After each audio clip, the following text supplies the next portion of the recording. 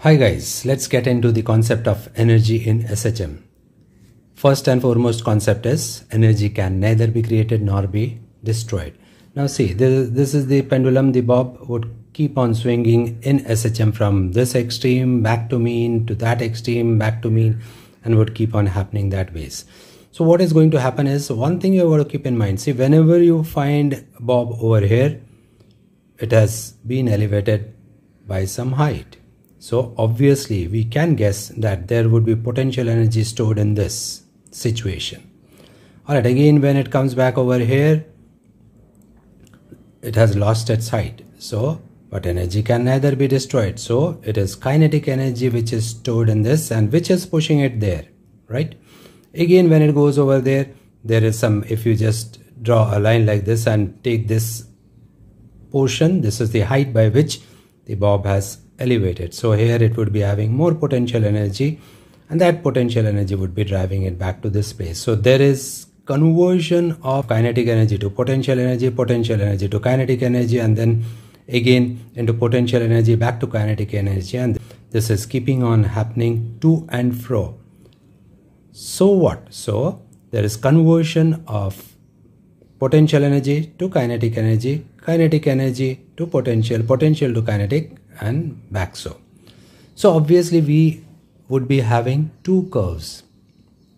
Alright, two curves, one for kinetic energy and another for potential energy. Obviously this is the energy profile.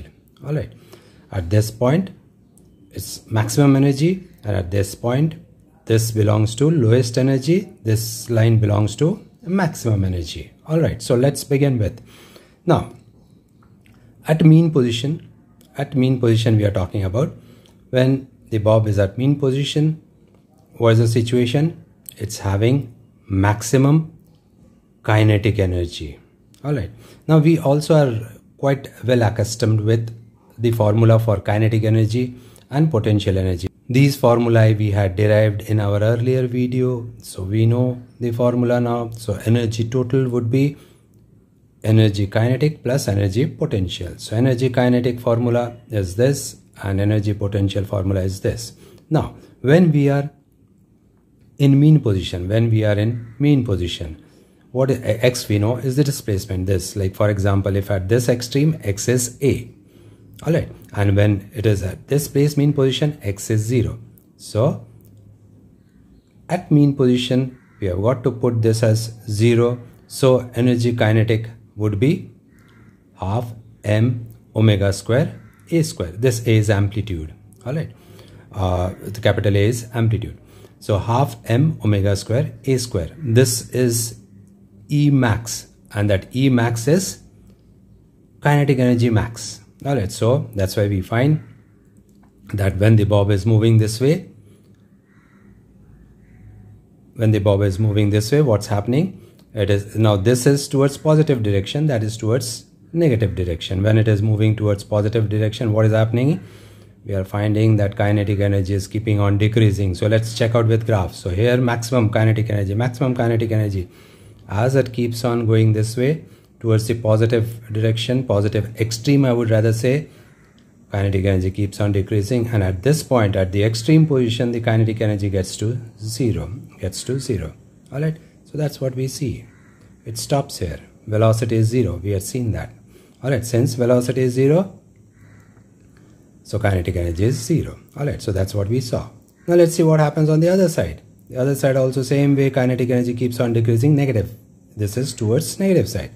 Negative a. Obviously we know that this is extreme position, this is x is a, amplitude.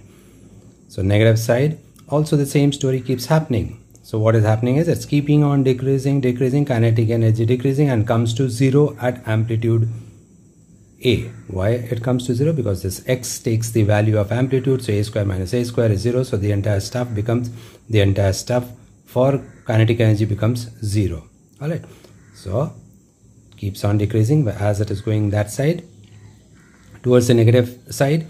It keeps on decreasing and ultimately comes to Ek is equal to 0 at extreme position. Okay, so we have understood this part of kinetic energy. Now let's get into potential energy thing.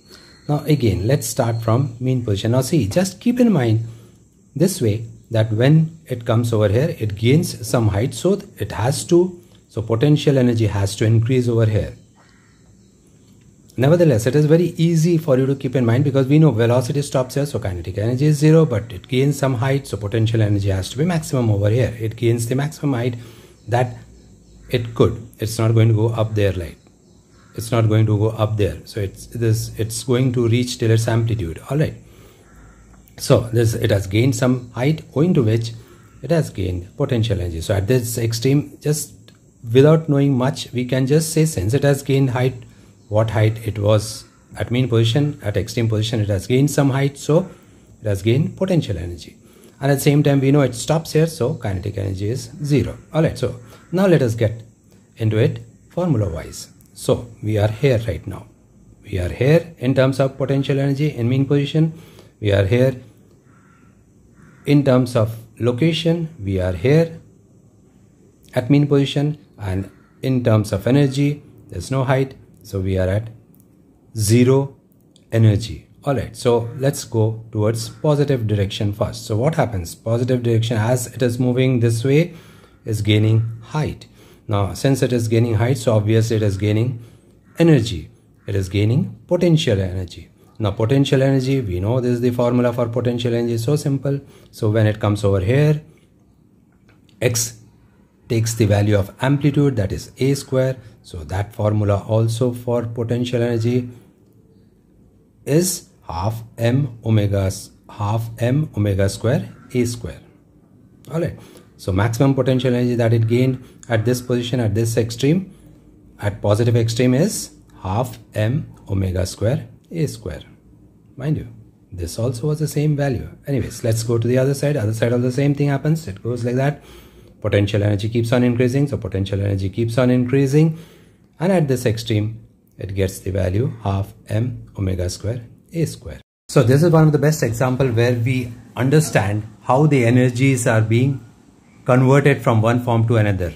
Total energy remains the same, but as we go up like this, potential energy is keeping on increasing, whereas kinetic energy is keeping on decreasing. Potential energy is keeping on increasing and kinetic energy is keeping on decreasing. Same way over here also, when it's going towards extreme position, potential energy is keeping on increasing, whereas the kinetic energy is keeping on decreasing, and at the extreme the entire kinetic energy is getting converted into potential energy. So the potential energy increasing, kinetic energy decreasing, and at this point the stored potential energy which was there is getting converted into kinetic energy, and the potential energy is getting to 0. So that's what we saw in this graph.